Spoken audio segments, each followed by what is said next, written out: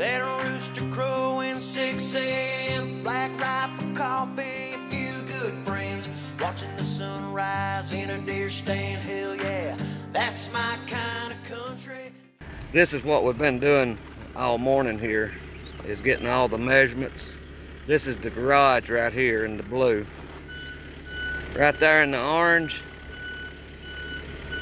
that first square you see right here is going to be the porch, and then the rest on back over in here will be the house. This line right here is the back of the garage, and the actual house will start there. It'll come together more and it'll look different after we get the ditch dug, I think. Now this that we've done today has been more accurate than the last video I done. This one here, we've got everything squared up, because this is what the footing's going to be dug by. Once we dig the footing, we'll pour the concrete in there and it'll be ready for the block work, which that's a little ways away. There's a few other things you have to do. Once we get the footing dug, we'll have to have it inspected. We don't have to have them inspected out here in the country, but sometimes for people to get loans and stuff, it needs to be inspected. So we get an inspector to come and look at it for us, and we'll be ready to have the ditch termited, and then it'll be ready for the concrete. See what we got in here.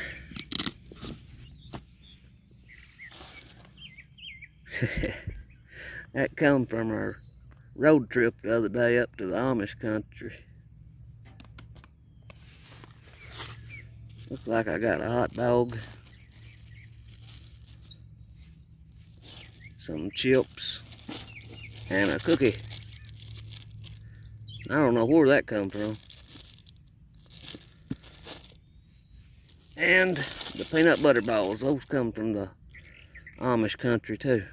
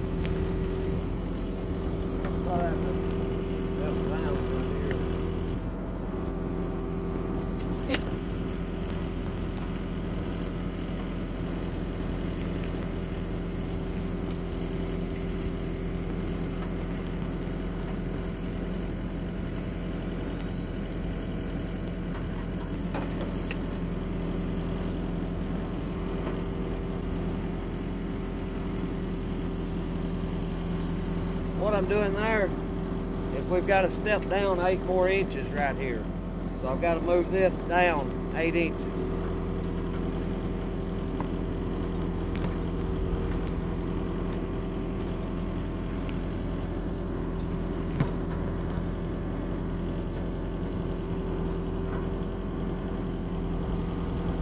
Now I know it looks like I moved it up, but you have to move it up on the pole because it goes down in the ground.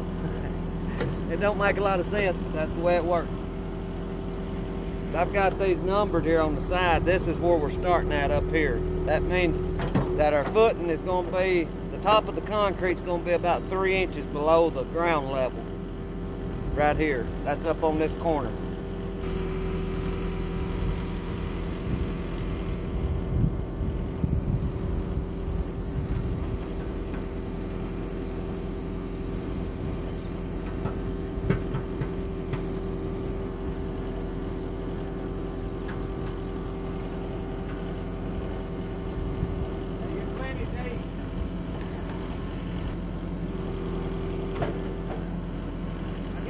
Start another step down right here again. Got right in here.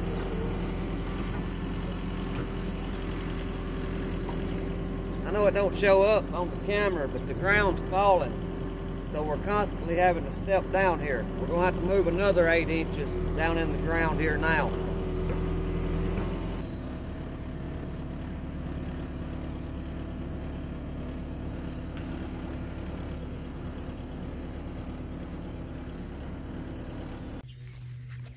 Well, we're done for today. We've about run out of diesel for the backhoe. Actual digging on the footing, we've been digging for about 2 hours. And we're probably around halfway done digging the footing. I'll carry you around through here and show you what we've got done. This is where we started. I videoed this part. From here to the other end is 47 feet, 44 feet. We've got all of it dug. We've turned the corner here. And got this end. We got just a little bit of a bow in it, but I think it'll be fine. The block will be laid straight. There's a few step downs. That's what we call these, is where you step down 8 inches. And we've turned this corner. It's just a short turn here. And then we turn back out here. This will be a porch area right here. Up there where they're at now, that's where the garage is going to be. We still like all these marks out here. These will be pier holes, just individual little holes poured with concrete. This will be a solid footing through here. On the left side of it will be the garage, and on the right side of it will be the house. So we loading up and heading home. It's about 3:30 in the evening. We've been here longer than the 2 hours of digging. Y'all saw us, we had to square up the house and mark the footing off and stuff. So we've had a pretty good day. It's not been a real hard day. When we start setting the grade stobs and pouring the concrete, those days will be a little harder. We'll have to go around this footing with a shovel and clean the inside of it out. Any roots sticking out in it, we'll cut them loose. Make it look nice before we pour the concrete in it. I hope y'all enjoy this video.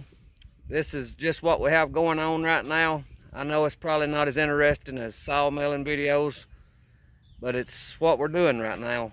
And I don't know, we may be back at the sawmill when we get done with this house.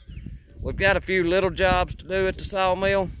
Whether or not I'll get to record them, I have no idea. I hope everybody is doing all you can to prepare for the things that are coming. None of us have a crystal ball. We don't know what the future holds. But we do know that food, gas has all got more expensive. So I'm doing all I can to prepare for the future. And I hope y'all are too. I thank you for watching. I pray God blesses you, and I'll see you in the next one.